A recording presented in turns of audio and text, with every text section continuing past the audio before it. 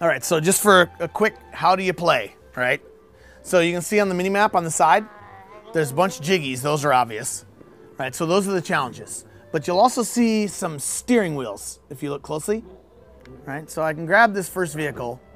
The icons are overriding themselves from certain directions. Basically on any vehicle you can do two things. You can ride it, or you can change it, right? So if I'm outside the vehicle, I can hit B, and bam.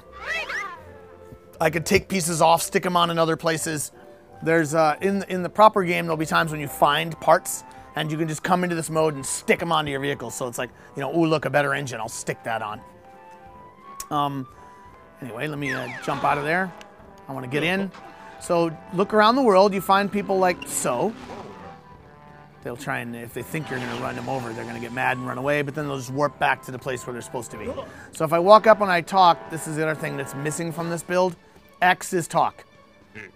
Note that that's missing from the screen here. So you might go, hey, why he doesn't like me? No, you just hit X, and then you'll talk to him and he'll tell you what to do. Before I get onto one of those though, I want to have a look around. If you've played any of the Banjo games, this is the level that plays homage to your fandom. It's Banjo Land. It's literally a game world built out of parts of every level that's been in a Banjo game. So you see, how about I drive around and take a look? Here's one right here.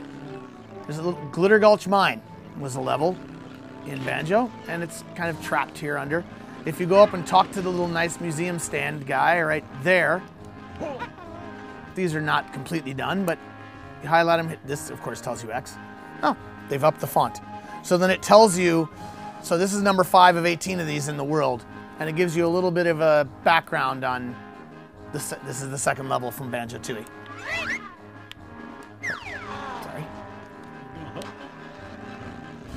So this particular vehicle, also you can see up on the right, we always show you what your vehicle does.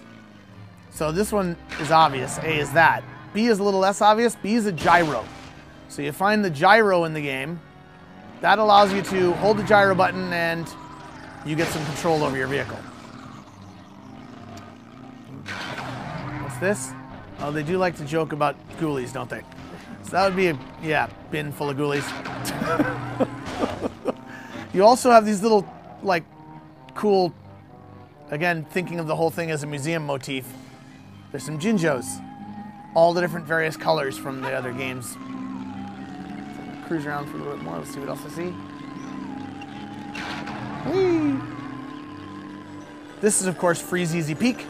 If you go out into the water, you can see there's the pirate ship sunk from the second level of Banjo Kazooie. And again, as I said, you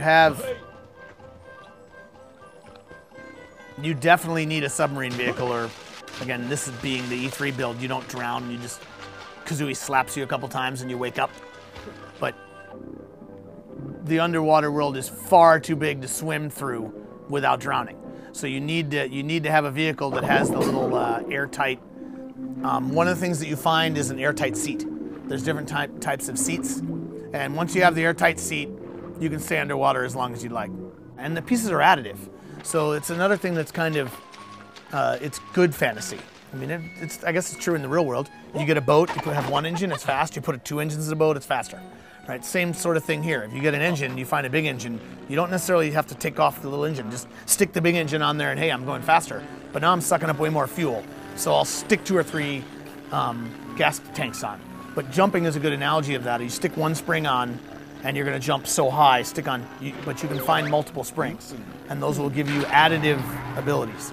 And again, there's types of pieces like weight and strength, but so there's over 100 literal piece types. But when you stick in, hey, there's light ones and strong ones and etc. There's over 1,000 pieces in the game.